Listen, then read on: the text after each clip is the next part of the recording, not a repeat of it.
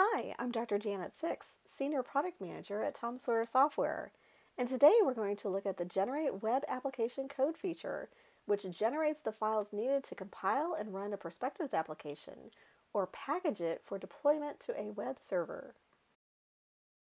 We are working with a project and view layout we created in the View Layout video. The link for that video is included below. First, we're going to click the Generate Web Application Code icon on the toolbar. The project ID is the output folder name, Maven artifact ID, and jar name.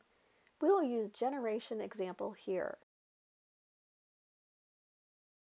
The group ID specifies the Maven artifact coordinates and Java package to be created. The output folder is the location for the generated application code. We will take the default values here. This dialog shows us that the code has been successfully generated. Let's go take a look. Here are the generated files. We're going to open the README file, which contains a lot of different types of information. Be sure to configure Maven as described here in this file, as well as generate the settings.xml file and set up access to Tom Sawyer's Maven repository. Only the shipping contact will be able to access this repository. The README file also shows possible issues, but we do not have any of those here. We are now going to build this application with Maven, given the instruction here in the README file. So we're going to copy the command. Then we're going to go back to our application folder, and we're going to open a terminal here.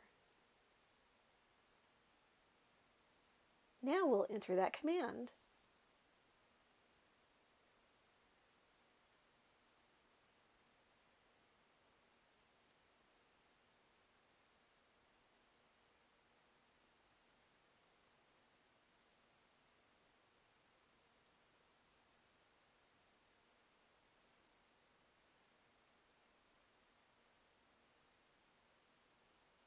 The build has completed successfully.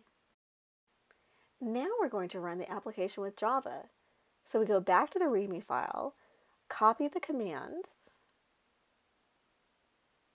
then go back to our terminal and enter that command.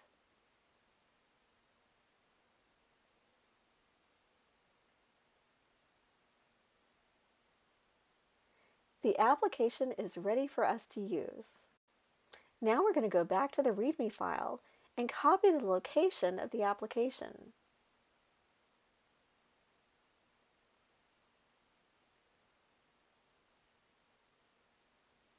And we're going to open a web browser and enter that URL.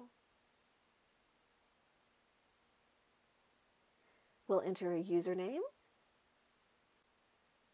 And here is our application. While we're here, let's go through the different layout styles. Here's bundle layout, circular layout, hierarchical layout, orthogonal layout, and symmetric layout. In today's video, we showed how easy it is to quickly generate the folder structure and application files needed to build and deploy a web application. The application folder that we created is standalone and can be used in many places, such as a local server or a cloud environment, in order to create an instance of the application in that cloud environment. This folder also can be opened in a Java integrated development environment to start development of custom code. Thanks for joining us. Contact Tom Sawyer Software today to start your free trial of Tom Sawyer Perspectives.